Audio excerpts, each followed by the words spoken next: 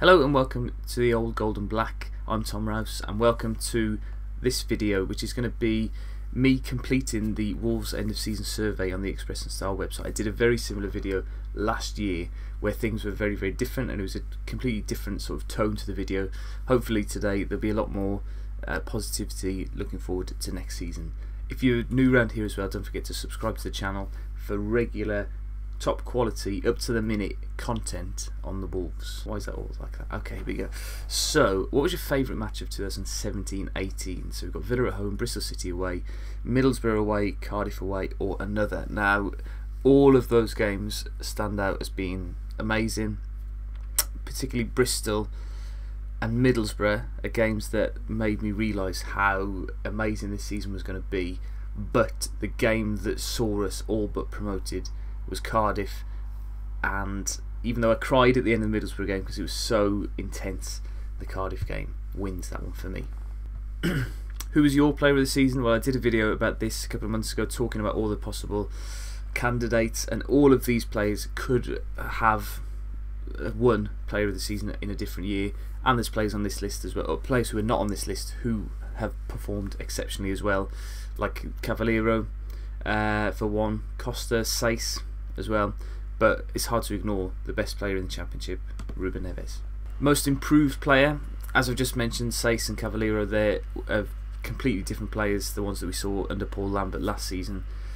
But for me, the player who's reinvented themselves and who has turned the career around, arguably, and is now in the reckoning for an England place, I think, Conor Coady. Are you happy with the job head coach Nuno Espirito Santo is doing? Now, these results are going to be published in the Express and Star on the 6th or the 8th of June, and if this isn't 100% this answer, I'll be amazed. Are you happy with the job owners Fosun are doing? It's hard to argue the contacts that they've got and the money that they've put into the club and invested is tremendous, and it's only getting better, so yes, I am very happy. Are you happy with the job managing director Laurie Dalrymple is doing? I think he's done a very good job of reconnecting the fans to the club, or continuing the work that had been done by Jez Moxley. I think he's been ignored quite a lot. I think the work that was done during the League One season to reconnect the fans in the club shouldn't be forgotten. And Dalrymple then has made sure that when we're going up now, that the gap between the fans and the club is not massive. And I think he's doing the right things, right schemes, discounting travel and stuff like that for away games. Are you happy with the job sporting director Kevin Thelwell is doing? Now, last year I was quite critical of him. I think it was unclear as to what his actual role was. It's still a little bit unclear, but you have to think that he's probably had a hand in bringing in some of the players who are a little bit more under the radar, like Barry Douglas and Ryan Bennett and John Ruddy. I'd imagine they are Thelwell signings, and they've added something extra to the squad. It'll be interesting to see how his role develops as the seasons go along now, though. But yeah, I'm happy with his job so far. How do you feel about Wolves' relationship with George Mendes? Now, this isn't something that I've spoken widely about this year, but I'm quite happy with it, to be honest, because we've seen top clubs have relationships with agents, and we have ambitions to be a top club, and now we've got the top agent, and he's got no influence in what happens in the club. If you only have to look at his tan to realise that he doesn't spend much time in Wolverhampton. I'm very pleased that they're using his contacts, and hopefully that will continue this season. Which of last season's loanees do you want to be in Wolves squad ready for next season? And then this has been added, it must have been. Deals were already in place for Willy Bolly and Diogo Jota, and now Benica Phoebe. So looking at the bottom three then, so Bonatini, Vinagre and Ndiaye, which of those three would I like to sign? I would like to sign Vinagre because of his potential ability. I think Ndiaye is good at Championship level. Bonatini was good at the start of the season but has gone right off the boil, and his age as well, he's not going to develop massively, whereas Vinagre at only 18 I think will. Which position do you think Wolves need to strengthen the most in the summer transfer window? Now, if I could tick two, I think I would. I think wing backs and attack, because of there's the lack of competition for Douglas and for Doherty in the full back positions or the wing back positions, but also the lack of depth that we've got up front, which is probably the major concern. So I'm going to go for attack.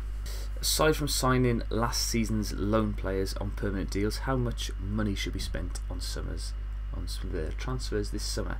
So we've already spent 33 million in one day the other day. Now how much more do I think we're going to spend? I think it depends on how many loans that we get in for next season. I think there's a good chance that Rui Patricio could be coming in now, and we are apparently going to pay the £18 million as a gesture, even though we could get him for free. So that's, if we take that as 20 million already, and then keep adding on top of that another striker who's going to cost between 15 and 20. I think it's going to be upwards of £50 million that we're going to spend because of the ambition that we've got as well. We're not just going to go and settle for a 10th place finish. I think it's going to be top 6. And this question then, so what is a realistic target for Wolves next season? Personally, I think a realistic target would be top 10, but I think from the signings and the links that the players that we've been linked to, I think top 6 is probably a quiet ambition for Fosun and for the Wolves.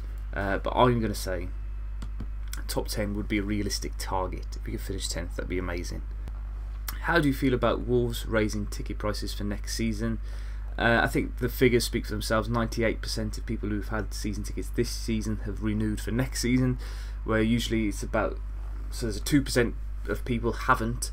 If you consider people moving away to university, people passing away, or people not being able to go to get new jobs or things like that, that's an amazing uptake, and I can only see it getting better when they go on general sale next week. I think it's fair enough. If you work it out per game, it's fine. If legislation was changed, would you like to see safe standing introduced at Molineux?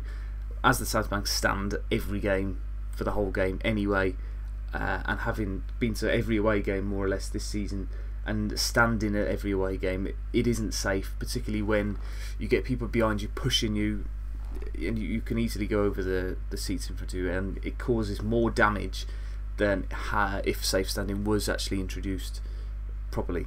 So yes, I am for safe standing. How important is it that Wolves stay at Molineux? I think it's very important, to be honest. I think it's our spiritual home, and even though the ground has changed a number of times, we've been there since the late 1880s, and so many historical events have happened at Molineux in terms of football games in the 50s. I think it's vital that we stay. If it means if moving to a new stadium means that we can guarantee Champions League football or winning titles and stuff, then it's a bigger question. But at the moment, there should be no doubt we should be staying at Molineux. Would you be bothered if the name of the stadium was ever changed? Yes, I would be. I think it should always be the Molineux. Even if it was called Fosun Molineux, then people would still call it the Molineux.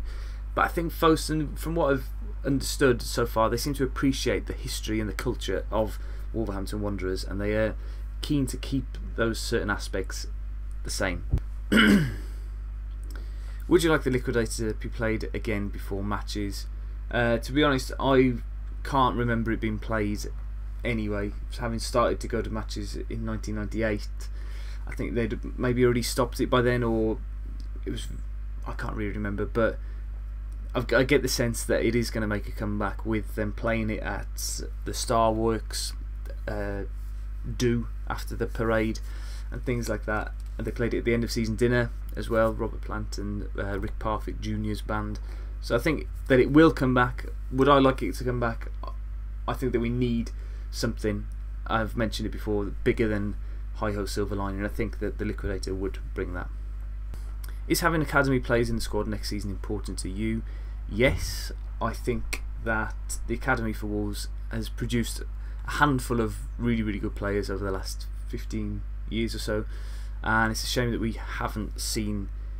I mean, had we not gone down to League One, I don't think we'd have ever seen Danny Bart or Jack Price or Ebanks Landell, players like that, given a chance. And I think that in Gibbs White and in Conor Ronan, we've got two of the most exciting young players in Britain at the moment. I genuinely think that. How important is a cup run next season? Now, last time we were in the Premier League, it was definitely right. We just want to stay in the Premier League, and we'll put out reserve teams and stuff for the cups. But I do think that, having not been to Wembley ever in my lifetime, 1988 was the last time Wolves went to Wembley, and that was for the Sherpa Vans trophy. I think it'd be great to go on a really good cup run and try and win a league. If we're looking, I think the FA Cup is probably more likely than the League Cup, because if we get to Christmas time and we're looking okay in the league, then why not go and try and have a good cup run in the second half of the season and put out a strong team. And I just want to see Wolves at Wembley. I'm desperate. And the final question then: how long will Wolves stay in the Premier League? 1 season, 2 to 4, or 5 or more? So last time we were in there for 3. The previous time before that, 2003-04, was only 1 season. But I can see, with the investment and with the young players that we've got in particular, that this is going to be a long project, and we're going to stay in the Premier League for the foreseeable future, I hope. Here we go. The results available on the 8th of June in the Express and Star newspaper. Let me know your thoughts in the comments section down below. I'll leave a link to the survey itself in the comments, and you can let me know what you thought. Don't forget to like the video, subscribe to the channel if you haven't already, and I'll see you next week, where hopefully we'll be announcing a massive signing. I've got a sense that it's going to be a massive week. Bye bye.